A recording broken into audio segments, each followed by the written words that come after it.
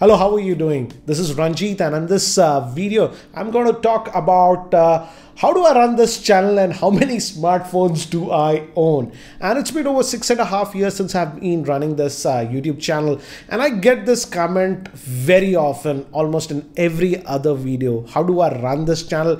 And people think that I have hundreds and hundreds of smartphones that are lying with me. And there are a lot of misconceptions. Want to clear that in this video. So let's talk about that. I'll also talk about review units, why I don't do giveaways. So it can be a little bit long, but stay tuned. So first, let's talk about review units. I had already made a video about review units, why you might not get a review unit or why you might get a review unit. I only started getting review units after about 3.5 years of doing YouTube. But now the situation is a lot better. Again, check out the video that I posted almost 2 years ago. The same thing applies as of now still. The main issue is that generally if I write to the companies, they don't send you review units, but companies generally automatically approach you after you reach a certain level and you get review units. It still happens with me. For example, I purchased the LG G6. Only after I purchased the LG G6, LG sent me the review unit. Yeah, it's a mess. So again, about review units, check out the old video that I posted. Now about how do I run this YouTube channel. Again, as I run this YouTube channel, you see I have to buy a lot of gadgets because I'm a person who does not like to talk about devices and products without testing them physically and having it in my hand. There are other channels who talk about products without having them and giving the verdict. I don't like to do that. So I have to purchase a lot of products. Yes, these days I'm getting a lot of review units, so that helps. But again, still I have to purchase quite a few of the products and smartphones, and I treat them as raw material for my production. And generally when I finish my review and testing after a month or so, I sell those phones to get buy new devices. That's how I do. That is one of the main reasons that I don't like to do giveaway, because I feel with the giveaway and stuff, I can make one person happy, but with the review, a lot of people ask me to do reviews for a particular device, and by setting that amount aside, I can review a lot more gadgets. And again, with giveaways, you just get fake subscribers. I would like to have genuine subscribers who subscribe for the real content. That's the main reasons I don't do giveaway. And regarding devices, it's very funny, and this is a little secret that I'm going to give it out to you, and this might apply only to India. And generally, I would say reviewing any flagship sort of a product is still a big loss to me, even at this stage. But generally, these flagship smartphones, for example, from HTC, Sony, etc. These days, they are priced at around 55,000. For example, let's take the example of the LG G6. It was priced at 52,000 when it was launched. And generally, if you see us or other reviews also, we have to get the devices on the first day. Otherwise, it's no point getting the device. So we have to pay if you're buying at the MRP price. And for example, the LG G6 was priced at 52,000. And now if you see the pricing after not even a month, it's around 42,000. So the price falls down, and after a month or so, you do the review, finish the review, want to go and sell it. You don't get good resale value. And specifically, this is very true for LG phones here in India, Sony phones here in India. If you recall, I used to buy a lot of devices from Faisal Communications earlier, and couple of years ago, he told me, you're buying this LG or a Sony phone plus, but bhai, just don't come to me for reselling it, because you just don't get any resale value. So it can be a big loss for flagship devices. For example, you might buy a flagship device for 55,000. After you finish your review, everything, after let's say about a month or 40 days, you want to go and sell it out if the brand is not very popular. It's happening a lot with LG phones, Sony, and now even HTC phones. You'll be lucky to get even 30 or 35,000 rupees. So you take a huge chunk of loss for flagship devices. Generally with mid-range phones, the situation is not that bad. For example, let me give you a practical example.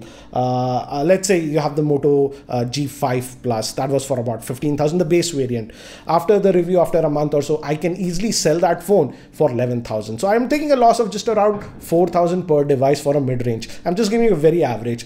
you can sell it for sometimes for 12,000, 11,000. So you take a loss of about 3 or 4,000 for a mid-range device. Again, look at the flagship. There you take a loss of about 20 to 25,000. So you can pack in almost about 4 devices if you are reviewing mid-range device. And one more secret, in India specifically, mid-range devices do a lot better in terms of views compared to flagship devices. And YouTube doesn't pay you on the basis of how many subscribers you have, but the amount of views that you're going to get to the video. So in India specifically, reviewing mid-range phones makes a lot more sense than flagships.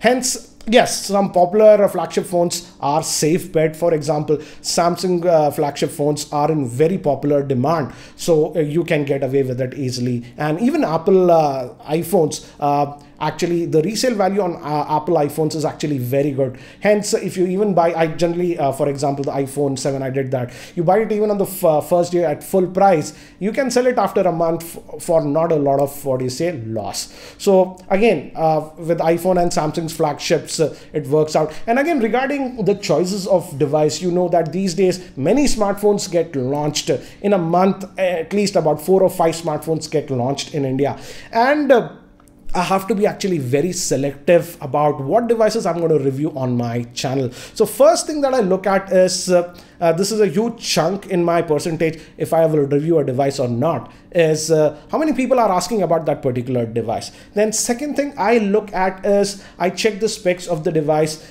do my internal analysis. Is this a decent device for a given price range or not? That is also one thing that I take into account. And third thing is the availability. Another thing these days is that if a manufacturer, sometimes these manufacturers are doing us this, they have recently started doing this in India. They send us review units before the launch of the device, so we get enough time to shoot the video and stuff like that. So if a brand is doing that, then also I give them a slight preference. But biggest criteria for me is how many users are asking for a particular device. That's why some of the devices that you That is the reason you might see that I ignore some of the devices, because it simply does not make any sense if just, let's say, a 2-3% of the user base is asking for a particular product to be reviewed. I have limited time. I've realistically seen that I can review just about 3 odd smartphones in a given month. So that is how I go about selecting the devices to review or not. And certainly in India, I would say still at even my stage, reviewing a flagship device, if you're going to buy it and review, you will take definitely a loss. And regarding how many smartphones do I own, I personally actually do not own a lot of smartphones. I do have some smartphones. You have to buy a few. For example, I try to purchase important smartphones in a particular price segment. For example, last year it was the Redmi Note 3, because at that price point it was a very strong smartphone, and I kept it because future smartphones that might be coming in that price range, I can compare with that. Again, that was the same case even with the OnePlus 3. I felt it was a very strong player in that price point, so I kept that. And even I got the Google Pixel, I purchased it, and I'm still having that. The reason is that it's a Google phone, so you get the latest Android updates, and the camera performance was actually very good. So I still compare the Google Pixel with some other devices that are launching.